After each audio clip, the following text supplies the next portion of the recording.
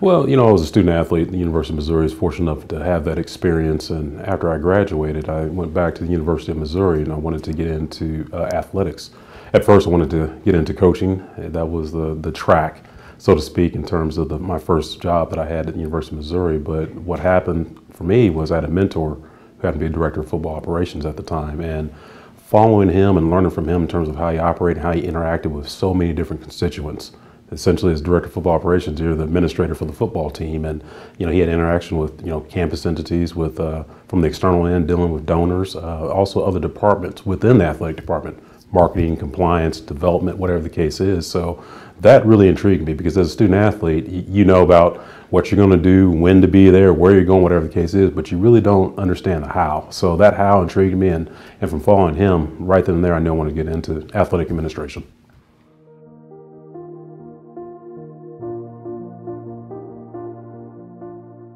Well, I see it as I was so fortunate enough, again, to be a student athlete, and the experience I had was something that I wanted to share with people that follow in your footsteps, so to speak. Understanding that there might be some missteps along the way, but being an athletic director, you want to make sure that you can provide the best experience possible. First class experience is what we talk about at Southeast Missouri State University.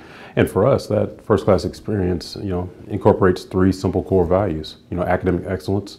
You have opportunity to play sport at a high level. Use that as a vehicle to earn your degree, and make sure that once you're done for eligibility, you're walking away with the institution with a degree, because that's a big tool in your toolkit for life. Social development, is another piece there where, young men and women come to a campus and we want to graduate them as men and women and understand the importance of giving back to the community. Community service is a big piece of that social development.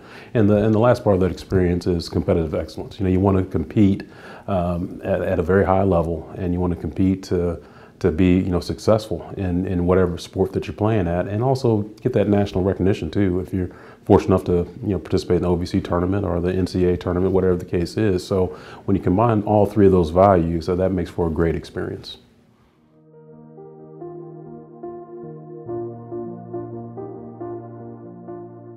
Well, it's very important. From my viewpoint, I go back to talking about my experience as a student athlete. I didn't have, too many mentors or people of color that I looked up to model, the appropriate behavior.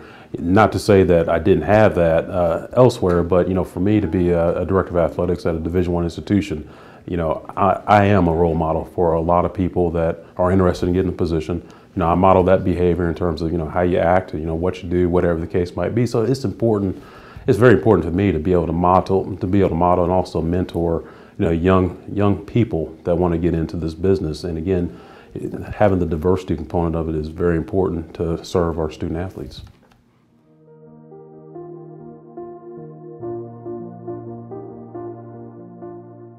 Well, learn as much as you can about athletics. I mean, people will always come up to you and say, hey, I want to be an athletic director, but what does that mean? What does that entail? And working for a department of athletics anywhere, there's so many different components, to athletic department, whether it's, your business office, whether it's compliance, marketing. I mean, you can go on and on. What I advise, young people is see what their niche is if they want to get into this, or if they don't have a niche, be able to experience as much as they can and learn much about athletic department. Because if you look at athletic directors across the country, across divisions, there's no cookie cutter approach in terms of becoming an athletic director. They all came up some way, shape, or form through a particular discipline in athletics. So what I tell people is, when you're young and you have opportunity to, whether it's intern, volunteer, move because you're not really connected with family or kids, whatever the case is, take that opportunity. And then also what I tell people too is people are always concerned about working for, the university that I'm at, Southeast Missouri State University, or previously when I was at the University of Missouri, hey, I want to work here. Well, with the NCAA, there's over 1,000 institutions. And yeah, junior colleges, whatever the case is. I mean, you have to take that opportunity to kind of step back and realize, hey, what's important to you, try to find that future career path, and be able to take those opportunities and run with them. So again, it's learn as much as you can about athletic department and see what your niche is.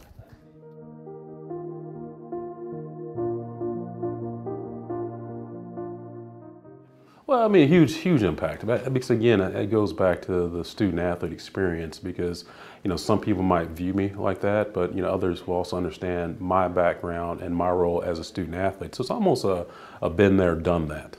You know, when you look at Mr. Alnutt, whatever the case is, you know, we understand that, you know, he rode on the bus, or, you know, he had practice and had to turn around and study for a midterm, or whatever the case might be. So I want people to understand and view me as a person that, you know, again, I'm serving their best interests. The only reason why, I shouldn't say the only reason why I'm doing that, but one of the main reasons why I'm doing that, because I had that experience as well.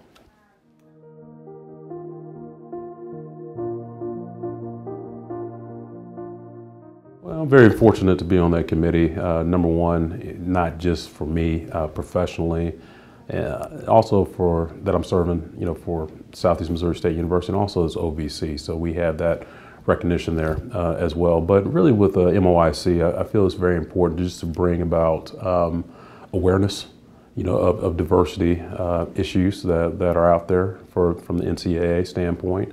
Opportunities, again, as we talked about before, for young professionals in terms of career development, whether that is to make the next step, you know, someplace else, or if it's make them better at the job that they're doing at their current institution. But again, it's one of awareness, and also understanding too that, you know, there's a lot of opportunities for minorities to be involved in athletics, and also there's a lot of ways to be able to funnel, so to speak, minority student athletes into athletic administration. So being on that role and again creating that awareness is very important to me.